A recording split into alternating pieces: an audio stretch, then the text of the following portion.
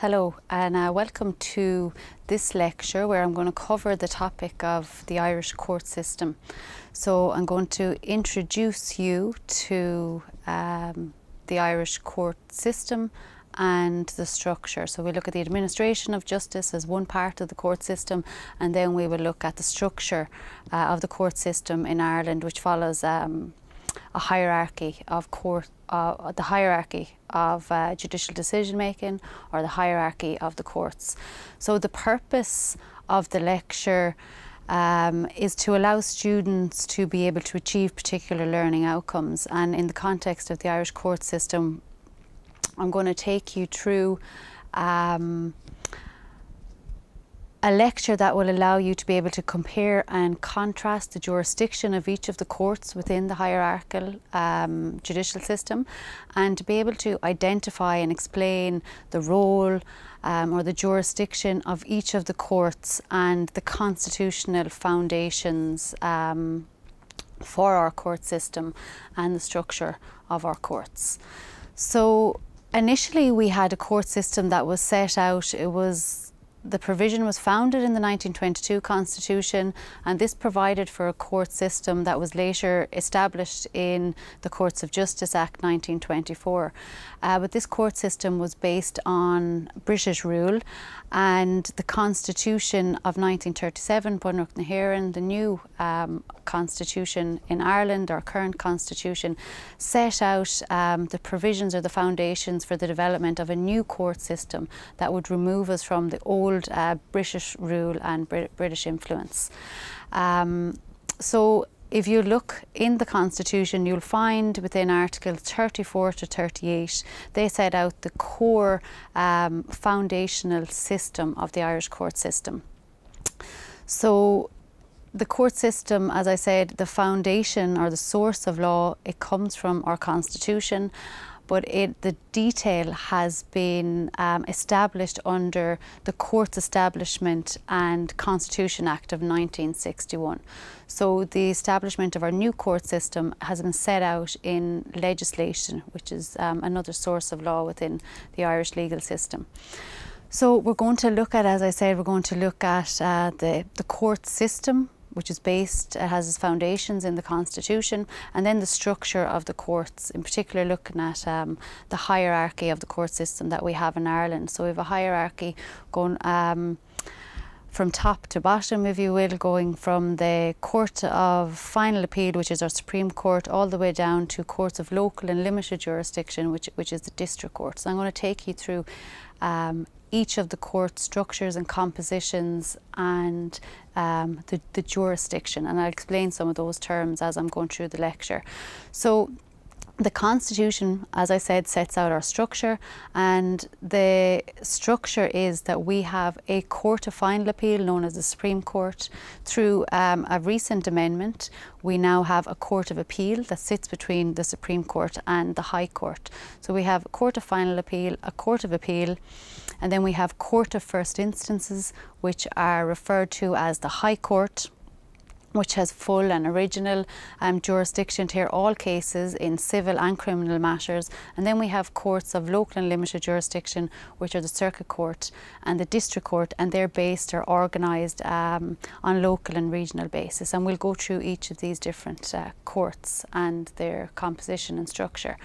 So first of all, just to talk about the administration of justice, which, as I said, referred to earlier, is found in Articles, in particular in Articles 34.1 of the Constitution and also Article 37.1 of the Constitution. So I have a quote here for you to have a look at, and just to think a little bit about it and to pull out, I suppose, the essential elements of what administration for justice means in the Irish court system. So justice shall be administered in courts established by law, by judges, appointed in a manner that is provided for by the Constitution, and save in such special and limited cases as may be prescribed by law, shall be heard and administered in public. So there's a number of things here, and I'll take you through them. The first one being justice shall be administered in courts, so we must have a court system by judges, and shall be heard in public. So those are very important functions of the court system in relation to the administration of justice. And then we have Article 37.1, which basically says that nothing in this constitution shall operate to invalidate laws that provide or give limited functions to other bodies to act in a judicial-like capacity, except for in criminal matters. So we have Article 37 here that is basically saying that the legislature can provide in law for the delegation of powers of a judicial-like nature to other bodies other than the courts. So the importance here is that it will be limited functions, so it can delegate limited functions to other bodies, and examples of bodies in this context are often state bodies such as the Labour Court, the Ombudsman, arbitration, and other statutory bodies are examples such as the Law Society of Ireland. It has statutory functions in relation to the regulation of solicitors here in Ireland. So the important aspect here is that their functions are limited. So they've limited functions, and this is often will be seen in the law through a appeal to the Circuit Court or an appeal to the High Court from any decision that may be given by a state body. So for example, in the Law Society of Ireland, they have a function in relation to the discipline of the profession of the solicitors, but any matters that warrant issues in relation to the administration of justice, there will be an appeal to the High Court, for an example. And there was a case in relation to that where the Law Society did not have the power to strike a solicitor off the list. That is to be kept for the High Court. So the functions of the court in relation to the administration of justice. So the function of the court is the interpretation and the application of law being either constitutional provision or statutory provision or case law, so the doctrine of precedent and earlier decisions of the courts in the judicial hierarchy. So importantly, the administration of justice centres around the power of judges to interpret and to apply the law. So I referred to earlier an Article 34.1 of the Constitution. It says that justice shall be administered in court by judges and generally heard in public.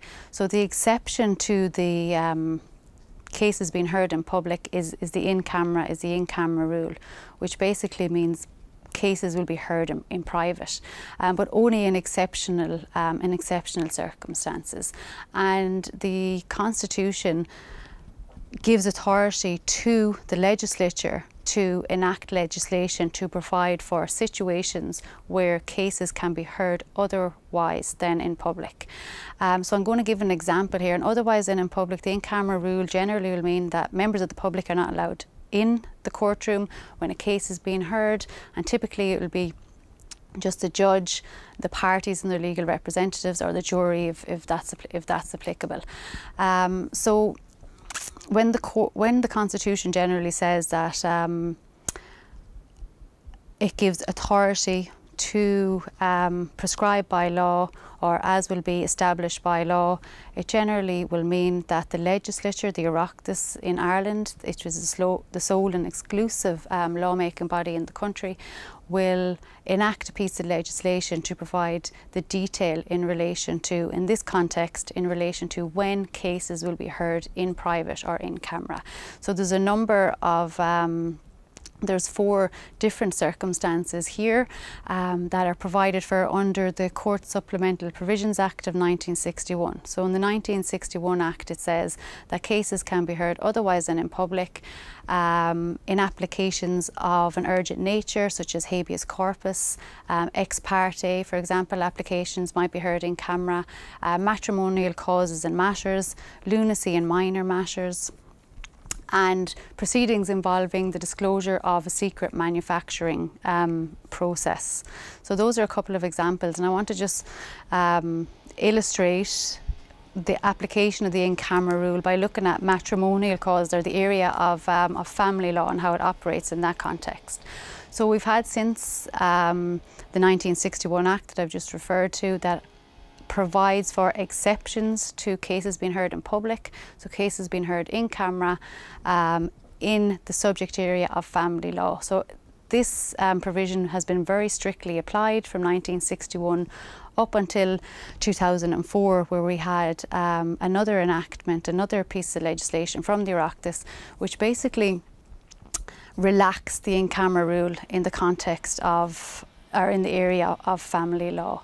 And the reason for this is that there had been a number of reports published criticising the in-camera rule in the context of family law, because of course it was a barrier, an obstruction to access to justice. So people, and the legal profession in particular, didn't know how the law was operating, how the reasoning and the arguments of the judges when they were determining decisions in the area of family law. So you have the Civil Liability in Courts Act of 2004, which amends the in-camera rule to allow for other key stakeholders to have access to judicial decision making in the context of family law. So we had the relaxation of the rule. It allowed for barristers and solicitors or other researchers to prepare and publish court judgments in the family law area. Fast forward then until 2013, and we had another amendment, another relaxation of the in-camera rule under the Courts and Civil Law Miscellaneous Provisions Act, and this basically relaxed the in-camera rule again to ensure, or to allow the media to have access and to report on the area of family law. The in-camera rule is there to really to protect in the context of family law. It's about the balancing of the private rights of the family and the right of the public to know or to have access to the law and to judicial decision making. So cases should usually be heard in public, with the exception of cases as provided for in law can be heard in camera, and as I said, one example is in the area of family law. So just a couple of terms that I want to explain a little bit in relation to the court system and the jurisdiction of the court. So there's we've just spoke about the administration of justice and the system of the court that has been set up through both the Constitution and then through legislation. And now we're going to look at the hierarchy or the structure of the court system and the jurisdiction of each court and the function of each court in relation to civil and criminal matters. So what does jurisdiction mean? So jurisdiction basically means to say the law, or it's where a court has jurisdiction, it has the power to hear and to determine a case. You'll also hear terms like local and limited jurisdiction, and local and limited jurisdiction generally relate to the circuit court and the district court, who have local and limited jurisdiction according to the Constitution and to legislation.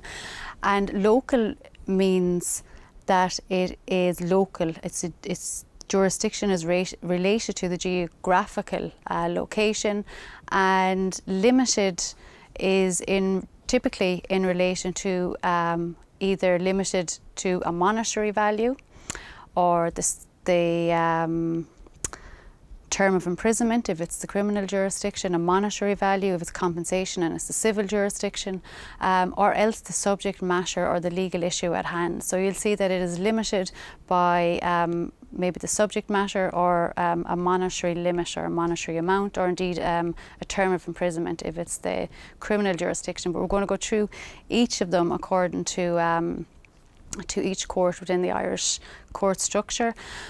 Original jurisdiction refers then to the again, the authority or the power of a court to hear and decide a case. So, for example, the High Court has full original jurisdiction in all matters of civil and criminal. However, the District Court and the Circuit Court does have original jurisdiction, but it's limited, as I said, generally by legal subject or by monetary value or term of imprisonment. And then appellate jurisdiction refers to the authority of a particular court to hear a case on appeal. And within the Irish court system and the appellate jurisdiction, there's generally two formats of appeal. So you can have a de novo appeal, which is a full rehearing of the appeal. For example, a case that has been decided in the District Court and is appealed to the Circuit Court, there will be a full de novo rehearing of the case. So that's one of the appellate forms of appeal. And the second form of appeal is an appeal on a point of law or a case dated. So often you will have an appeal on a point of law from the District Court or the Circuit Court to the High Court, where a District Court judge might pose a question and ask the High Court to interpret a particular statutory provision to determine if the District Court has applied that provision correctly in the context and the facts of a particular case. So we're going to go through the hierarchy, as I said, of the courts and the different jurisdictions, civil and criminal in each, and the composition as well in relation to each of the courts.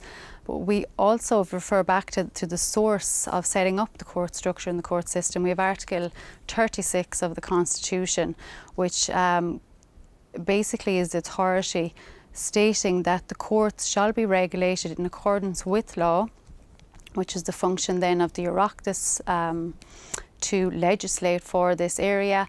And basically, Article 36 talks about the regulation of the distribution of the jurisdiction within each courts, and the approach of the legislature has been then to divide up the functions between each courts. So I have a diagram here of an example of the hierarchy of the court system. So you'll see the civil jurisdiction and the criminal jurisdiction will go up through the hierarchy of courts, typically in the same way, except for with the criminal jurisdiction, you will see that the High Court sits as a central criminal court when it's sitting in its criminal jurisdiction, for example, and in its civil jurisdiction it will sit as a High Court. There's also divisions in the civil jurisdiction where it might sit to hear commercial cases, so you'll have the commercial court, and there's a list for commercial cases that go through the civil jurisdiction of the High Court. So we start off with the District Court, the Circuit Court, the High Court, and it goes on then to the Court of Appeal and then the Supreme Court. So the Court of Appeal is a new level within our court structure, and that came into play when the Constitution was amended to insert a Court of Appeal between the High Court and Supreme Court. And the function of the Court of Appeal is that it is appellate jurisdiction, but it was mainly brought in to reduce the backlog of cases that was going to the Supreme Court. So now we will have appeals from the High Court typically going to the Court of Appeal rather than the Supreme Court, and this allows the Supreme Court to have time to deal with cases that have constitutional public interest, typically will be kept for the Supreme Court. So we'll go through each of the different courts and we will look at the composition and the jurisdiction, as I said. So in our district court system, we have 24 districts around Ireland, so it's local. It has a local jurisdiction.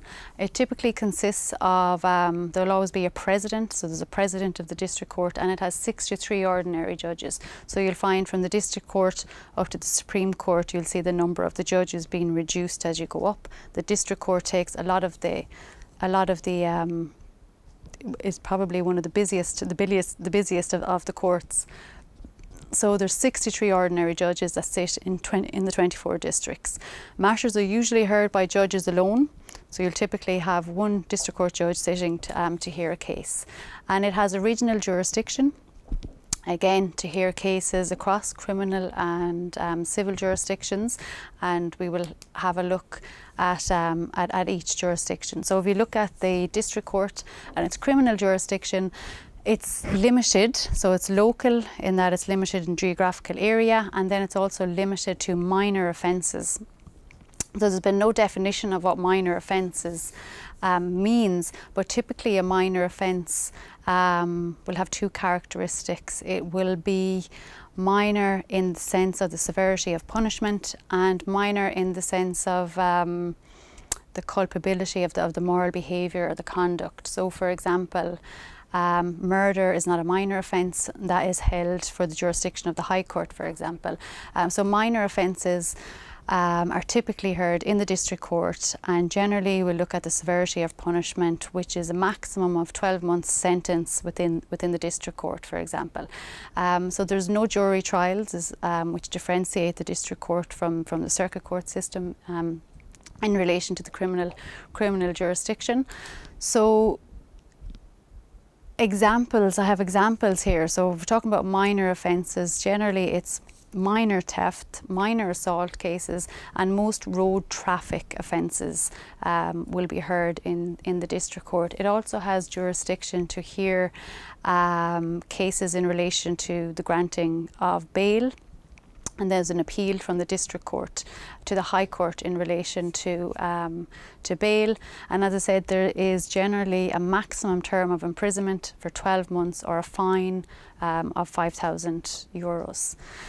So the civil jurisdiction of the district court, and I said earlier in relation to the limited function, is typically will be, especially in the civil jurisdiction, it'll be a monetary value or monetary limit, and in the context of the district court it is 15,000 euros. So it will hear civil claims that do not exceed 15,000 euros in the district court, and it's also limited to the types of cases that it can hear. So for example, it'll hear cases on the subject matter of contract law and family law, and it would be limited, for example, in the context of family law or childcare proceedings, to custody and access, whereas it cannot hear cases in relation to judicial separation, nullity or divorce, which belongs to the jurisdiction of the High Court, and actually also the Circuit Court has concurrent jurisdiction in relation to that area. So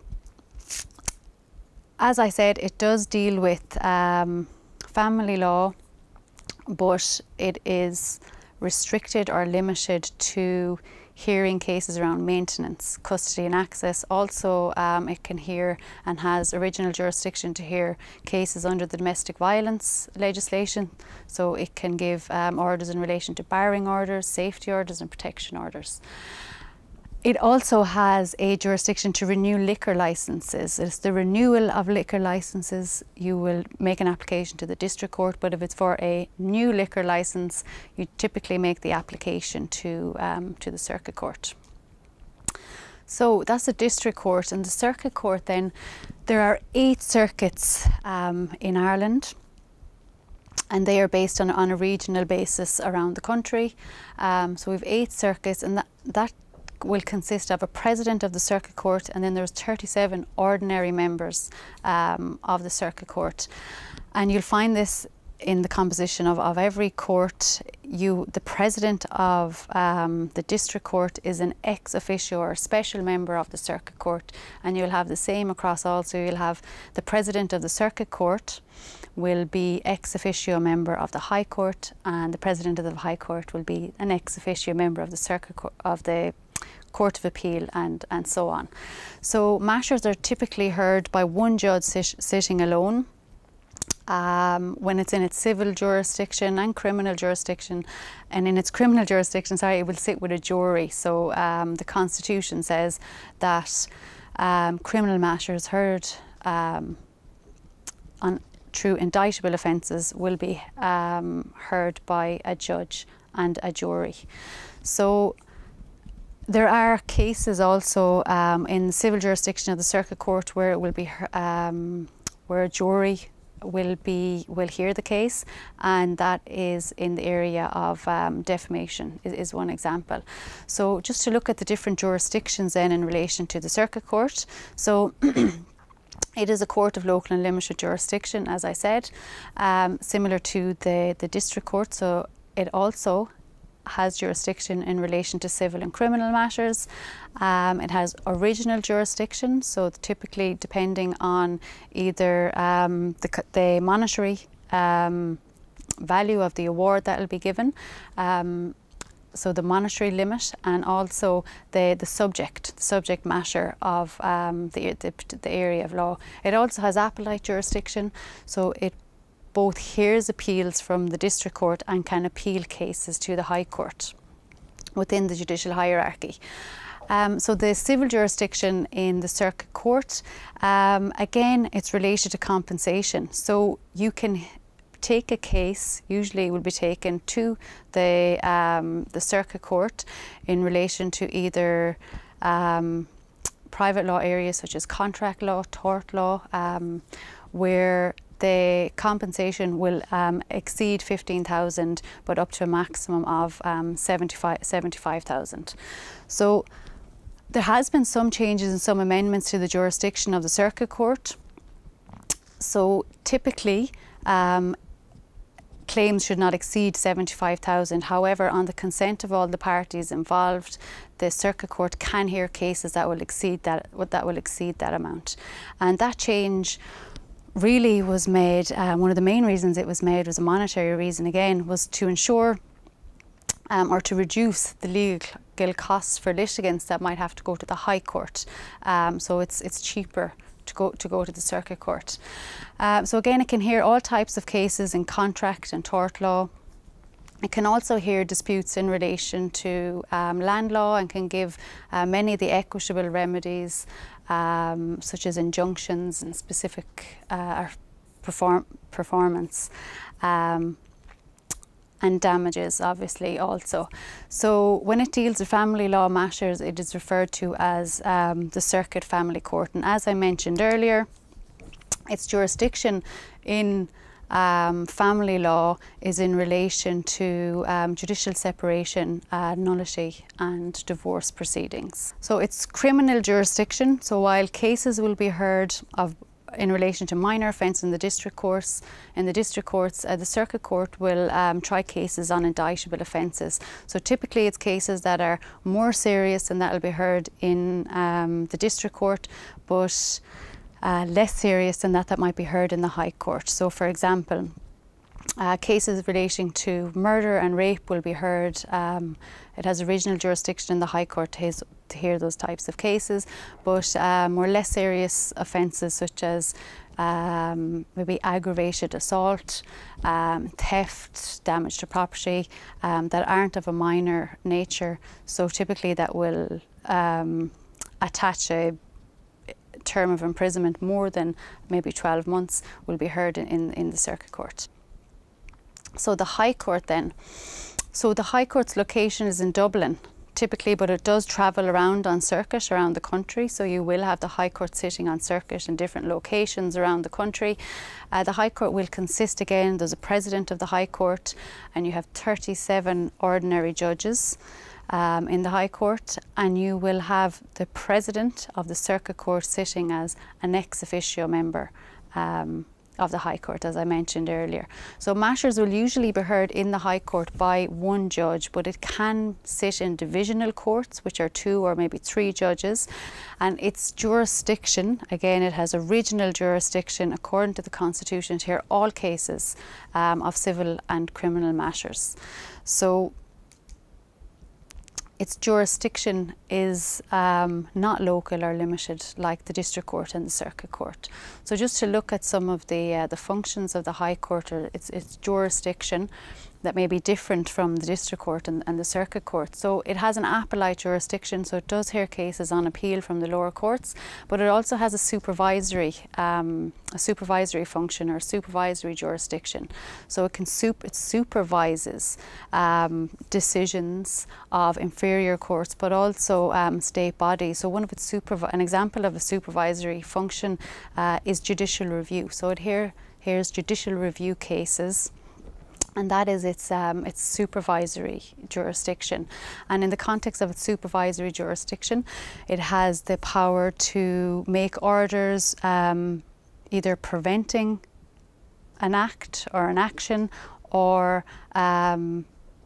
mandating that a particular action be taken. So you have prohibitory injunctions and mandatory injunctions, which the High Court can make in relation to a remedy of a particular dispute, for a particular dispute.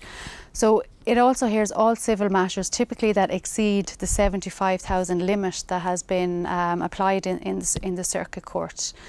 It also has functions in relation to the Companies Act, and I mentioned earlier, now when the High Court sits in its civil jurisdiction in relation to commercial cases, typically when they're over the value of 1 million, it will sit as a commercial court to hear cases that might come under the Companies Act, for example.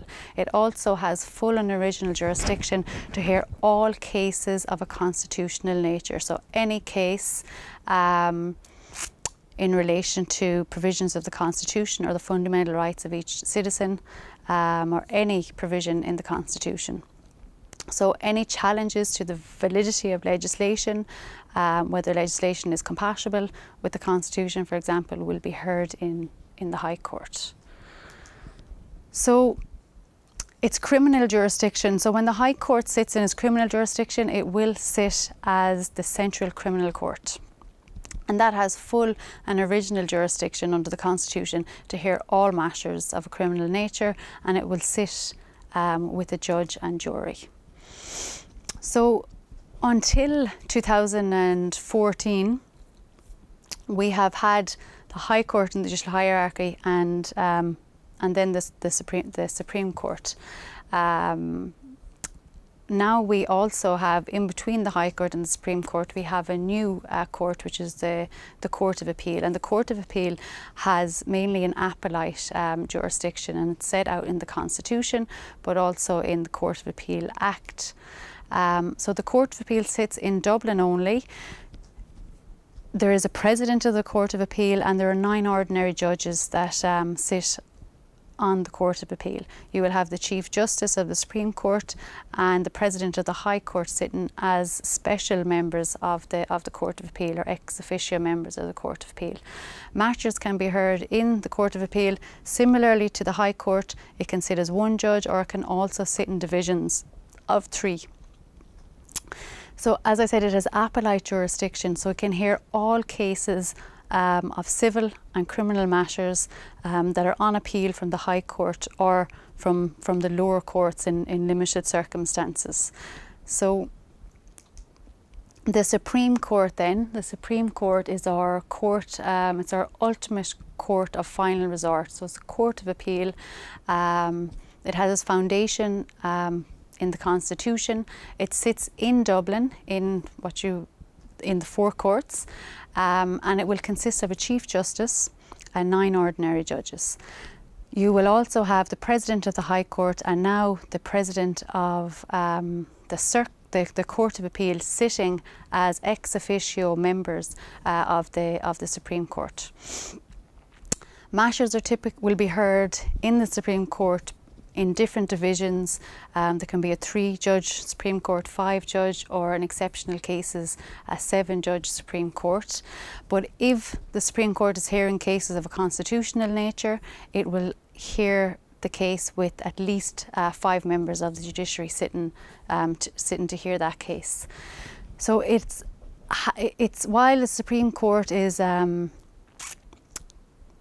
a court of final appeal, it has an appellate jurisdiction, but it also has original jurisdiction in 2 particular areas, and that's Article 26 and Article 12 of the Constitution. So it has original jurisdiction to hear Article 26 references, and Article 26 basically states that the President can refer bills to the Supreme Court to test the constitutionality of that bill. So it's a role or function of the President, and the President, if it believes that a bill that's passing through the legislative process in the Oireachtas is incompatible with the Constitution, it can send that bill forward to the Supreme Court, and the Supreme Court can test the constitutionality of it, whether it is compatible or not with the Constitution. So that's its original jurisdiction in relation to Article 26, and also Article 12 of the Constitution said that the Supreme Court is the only court that can determine whether the President is incapacitated and if so, should be removed from office. So that's Article 26 and Article 12. So as I said, the Supreme Court is a court of final appeal. It's authoritative in our judicial hierarchy, in the hierarchy of our courts. So it has appellate jurisdiction and often hears cases from the lower courts. But with the amendment in the Constitution in relation to the creation of the Court of Appeal, the Court of Appeal is to take over most of the backlog of cases, to free up the Supreme Court for cases of more public general interest and public importance or constitutional matters. So there is exceptional appeals from the High Court and from the Court of Appeal to the Supreme Court, but generally it has to meet the threshold criteria that's set out in Article 34 of the Constitution, which says the Supreme Court will hear cases on appeal from the High Court or from the Court of Appeal in 2 cases, and that is where the decisions involve a matter of public importance or in the interest of justice. So while typically, or going forward, cases in the High Court that have to be appealed should go to the Court of Appeal, there can be what has been termed a leapfrog from the High Court to the Supreme Court if the case in the High Court meets the 2 threshold criteria that I have just set out. So the Special Criminal Court, we also have a Special Criminal Court. The Special Criminal Court was set up to deal with cases of a criminal nature that can't be properly heard in the criminal jurisdiction of the other courts in the hierarchy. So the district, circuit, or the Central Criminal Court. So specifically, it sets out in the Constitution that the legislature can establish special courts, and it says where the ordinary courts are inadequate to secure the effective administration of justice and the preservation of peace or order. So one example of cases that go to the Special Criminal Court or that are cases in relation to organised crime, where there may be issues around the intimidation of the jury, for example. So there's 11 members, which are generally taken from the High Court, the District Court and the Circuit Court. 3 judges will sit to hear a case in the Special Criminal Court. 1 judge from the High Court, the High Court, the District Court and the Circuit Court. It will sit with no jury and it will deliver 1 judgment.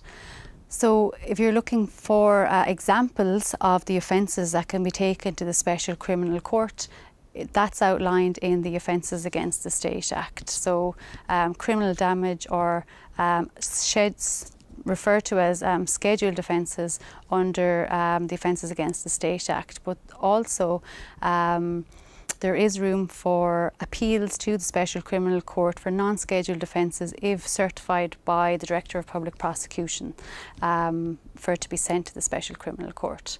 So that's the hierarchy and the jurisdiction in the Irish court system of our court. So you have from the Supreme Court to the District Court and judicial hierarchy, you have different jurisdictions, civil and criminal matter at each level. But we also have to take into account European courts. So because EU law is a primary source of Irish law, the European Court of Justice can hear appeal cases in relation to the interpretation or the application of EU law. And then, because we've incorporated the European Convention on Human Rights into Irish law in the European Convention on Human Rights Act, we also have to consider decisions of the European Court of Human Rights. So there is also an appeal to the European Court of Human Rights on matters related to the compatibility of Irish law with the Convention, for example. So that's the court system, and that's the structure of the courts within the hierarchy of the court system as set out in our constitution and legislation. There are also just some final issues, and I've already referred to them as I went through the jurisdiction and talked about some of the remedies, but there's remedies that apply in civil matters and criminal matters. So for example, we have under the civil jurisdiction, the court, when it's resolving a dispute and it sets out its decision and will hand down a remedy to the plaintiff, for example, it will typically be monetary compensation in the civil jurisdiction. So damages would be the term used. It also has jurisdiction to hand down injunctions, declarations and specific performance, which I have referred to particularly in the area of contract law or tort law for damages. And then the criminal remedy, which I have referred to, is typically will be imprisonment or a fine or community service, maybe another remedy in relation to the criminal jurisdiction. So just to summarise, basically I've set out a number of questions here that if you want to do a little bit more research in this area or to think about the concepts and the rules and the principles and the structure and the hierarchy of the court system that I've been talking about. So what sources of law provides for the establishment of the courts? So earlier I have presented a lecture on Introduction to the Irish Legal System, which covers sources of law, so you might have a look at that if you want a bit more detail on the sources of law. But typically the source of law here has been the structure and system of the court is set up by the Constitution and by legislation. So we've looked at the differences in civil and criminal jurisdiction and the different appellate and original jurisdictions in each of the courts, the hierarchy of the courts. I've also just highlighted some reading here, resources. So if you want to do a little bit more research or go in into depth or into detail a bit further, you can refer to Byrne and McCutcheon, for example. Or also there is an Introduction to Law handbook that will be available for you on the law school's website. So you might have a look at that. Thank you.